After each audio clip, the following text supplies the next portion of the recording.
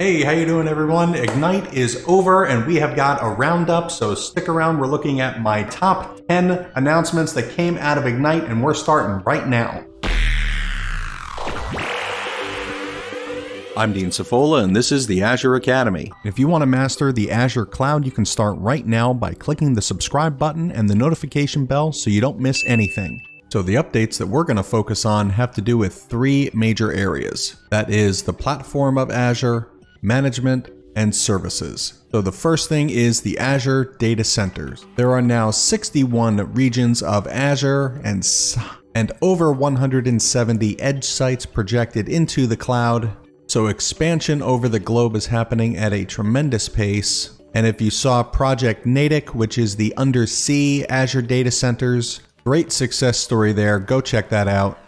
As well as number 2 on our top 10 list has to do with the Azure Orbital. So this is now ground station as a service. So Azure Orbital is a new managed service that provides access to physical satellite communication facility. And we're gonna process that data and analyze it in Azure and take advantage of all of our ground fiber networks and connectivity that we have. And this is a new preview service that's available to select customers at the moment, but we will be definitely stay tuned for that. Next is Azure Resource Manager. Now this is the control management plane for all of Azure, and the way that you interact with this is through your API calls, PowerShell, Azure CLI, all of those imperative and declarative processes. However, Azure really shines when you work with it using a declarative language like the Azure Resource Manager template. These templates have gone through several improvements, and there are new native capabilities like deployment scripts and template specs that are coming out now as well as the next several months. So definitely stay tuned for that, because infrastructure as a code is the best way to work with the cloud. So we will have some videos on this subject, as well as following up with a new DevOps series that we're starting. So definitely you don't want to miss that. So subscribe if you haven't done that already. Now with that said, I'm sure that some of you are saying, well, I don't really want to work with ARM templates because I prefer something else like Terraform or PowerShell, because ARM templates really haven't been the easiest thing for everybody to work with and adopt. For me personally, it 4 to 6 months before I was really comfortable with ARM templates, and they are still one of my favorite things and definitely the way I like to deploy infrastructure in the cloud. However, there is a new project. This is called Project Bicep. Now, why is it called Bicep? Well, I don't know for sure, but I'm assuming because ARM, this is the ARM down here and the bicep is what powers the ARM. So that's what my conclusion is, but give me some comments down below on what you think. But Bicep is the thing that helps you to construct ARM templates. So it's a little bit easier to write. There's less parameters that we have to do because we don't have all the boundaries of JSON and have to be that declarative. And we can let the tools do some of the work for us. And if you're interested in us doing some videos on Bicep, give me some comments down below and we'll get into that. Next on our list is Azure ARC. Now we have done a video on ARC already, which I'll link to the video up at the top if you missed it.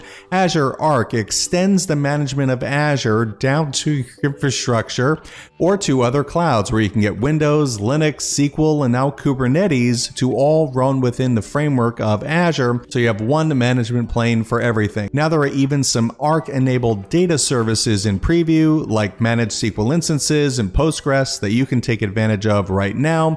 And since we are starting a data series on the Azure Academy, give me some comments below if you are interested in an Azure ARC data video.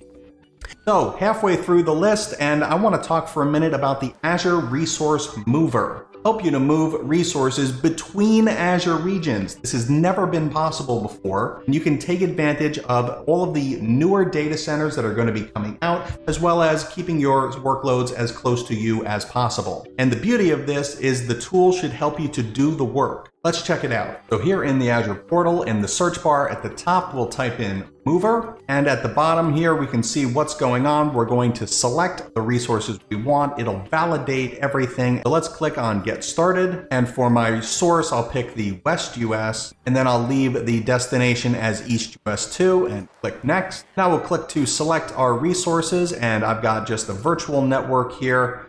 So I'll click Done and then hit Next. And now we take a look at our process here. We're going to validate our resources, prepare them, do the move, and just be aware that the commit phase might result in some downtime. Depends on what you're moving and how that all works. Then you want to complete the cleanup process by deleting anything left behind in the original source region so that you're not being billed for the same thing. So we'll click proceed, and in just a minute it'll be finished adding our resources, and we can go to the cross regions on the left, and we'll check the box for our resource and click to validate our dependencies. And in the case of network, some things that you want to watch out for is that there are no devices network, you don't have any peering set up or anything that has like a subnet link. So we do see an issue here that we have to validate our dependency.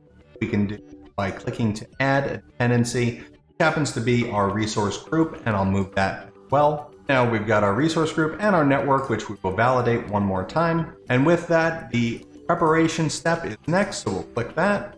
Everything's been validated and prepared. Now the next step is to initiate the move. Just click initiate, and then Azure will take care of the rest. Now once you have the commit move pending, I want to take a look at the resource groups. We've got two here that are tagged with US2. So if I click on the first one, this resource group is for the Azure Resource Mover, just to get everything situated. The second one has to do with where our virtual network is going to be located. And if we were to take a look at the virtual network, everything about it is identical to the resource that we had in the other region. I've got the same configuration for my subnets and my address space. And if we look at the deployments that was done here, there is an ARM template, which basically copied and pasted exported ARM from my previous resource group to deploy it in this one. The next feature is the Azure VMWARE service. This is a brand new service that's native to Azure, that's partnershiped with VMWARE, and it is available now in many regions. This is a continuing effort to give customers more flexibility with their VMware solutions and integrate them directly into Azure. And of course, you could still use things like Azure Migrate or the VMware HCX to get things up into the cloud. So if you're interested in us doing some VMware service videos, give me some comments down below and we'll take a look at doing that. Next is a solution around servers called Azure Automanage. And this tool should help to significantly reduce the day-by-day management tasks and automations for the lifecycle of your Windows servers. And this will onboard your VMs to services like Azure Security Center, Azure Backup, Azure Site Recovery. The configuration drifts from what your standard is. Azure Automanage will help bring you. So in the Azure portal, we'll click to enable, and you start by selecting the VMs you want to onboard. Then you browse the services that you want for your configuration. You can even create new preference sets for that, and then onboard them to the appropriate services, and then hit the select button, and then click enable. So if you're interested in more on Azure Automanage, comment down below, and we'll get to work. Another feature that's made its way into Azure is the Azure Backup Center. Now, I was presenting on Ignite, I think it was 2 years ago when the Backup Center was first publicly announced. Now, here it is. So the Backup Center allows you to take all of your Azure Backup Recovery Services vaults from all over the place, different regions, descriptions, etc., and view everything and control it from one place. So that would be things like triggering backups from one location to anything, anywhere, even across Azure tenants. And this is support for your virtual machine, SQL, Postgres, Azure Files, SAP HANA, and every workload that Azure Backup supports. Again, if you're interested, comment below, let me know. And for the last section of things, this is around Windows Virtual Desktop. Of course, you know I couldn't leave that out. That means that I want to remind you that we have another channel that is called Desktops in the Cloud. So if you're not subscribed to that, if you're interested in WVD, and that's with my good friend Christian Brinkhoff, where we try to bring in people from the community as well as from Microsoft, give you all the best information on what's going on in the WVD service.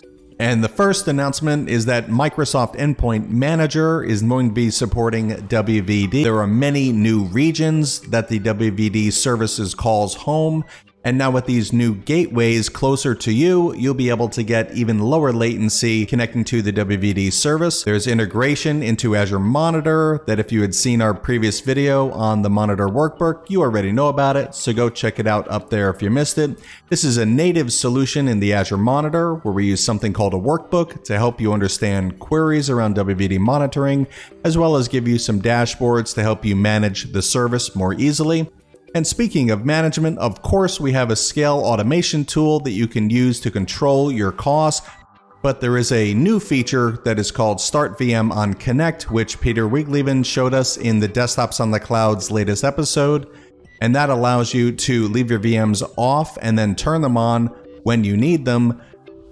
And the one I'm probably most excited about is MSIX App Attach going to call the WVD admin portal home very, very soon. And we will definitely have a video on that. That's it, my top 10 list for all of the coolest stuff that I thought Ignite had to offer. If you had something that you were interested in that I didn't call out, please give me some comments down below because I might have missed it too. And that way we can all learn together. And I hope you like this new format. My new office isn't quite finished yet. Had some delays with the desk and getting things up on the walls that now we've got all painted. So there will be a new office video coming as soon as I can. So subscribe so you don't miss that one and click that notification bell.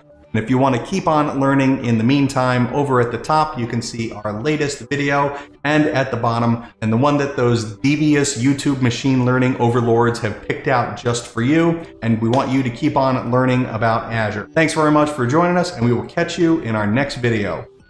Happy learning.